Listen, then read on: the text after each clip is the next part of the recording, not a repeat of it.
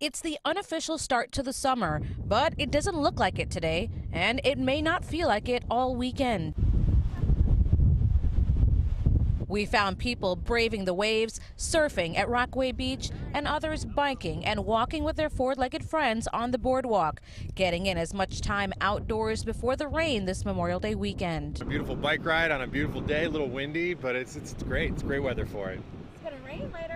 That's why we're getting in now. It'll be rainy, so we'll be partying at home. And then when the sun comes out on Monday? Party on the beach. Staying in my house because it's going to rain. Micah Deal is a co-owner and the chef at the nearby Chemo's Mediterranean restaurant. He was looking forward to a packed house, especially in his backyard garden. At Rockaway, it's an attraction. People come to, to walk in the boardwalk, to grab something to eat and stuff. We're still going to have some business, but not as, we're expecting for the Memorial Day. Still, many in Queens say New York City is back, and a little rain this weekend won't stop the overall comeback.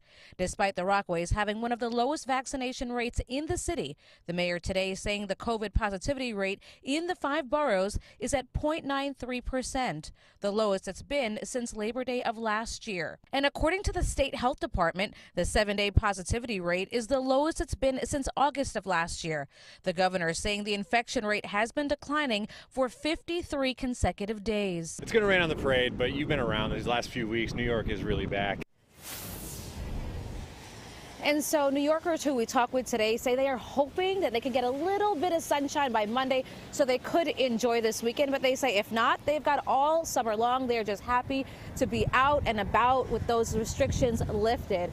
Also, if you do come out to the beach or any beach this weekend or for the rest of the summer, don't be surprised if you see mobile vaccination units. The city is deploying them to several beaches in our area to encourage people who are not vaccinated to get that shot. We are live from Rockaway Beach. Jennifer Bisram, Pix 11 News.